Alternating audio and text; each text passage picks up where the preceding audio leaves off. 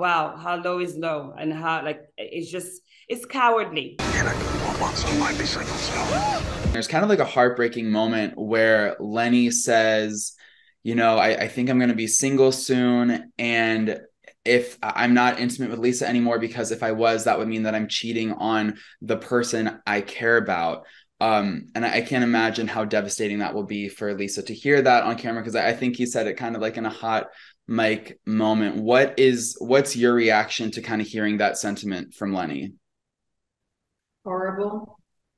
That's just quite horrible because you haven't put your marriage to rest yet, and now here you are already stomping on your marriage grave, like saying, oh, I'm not gonna be.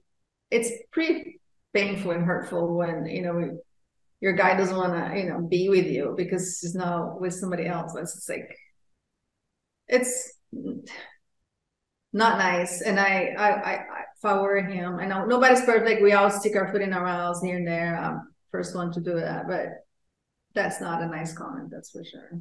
I can say that collectively, from what we learned through Lisa, as she's giving us the play-by-play on the show, like when we're together and we're filming, that he didn't handle things in a sensitive and an appropriate way. And I think everybody's just disappointed in the way he handled things and treated Lisa in the end.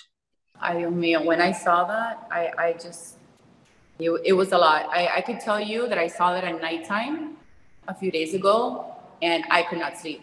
Because I take people's problems like that. When I care about the person, I was like, oh my God, poor Lisa was like living this, and like he was planning this whole thing, like behind her back. So I was just like, I was very, like I said, disappointed isn't even the word. But again, you kind of like think to yourself, like I was sleeping with the enemy. Like this guy was like trying to do this to her. So yeah, and again, her life plays out on the camera because it's like her real life, happening while we're filming. So that just makes it even more difficult, having to deal with this publicly.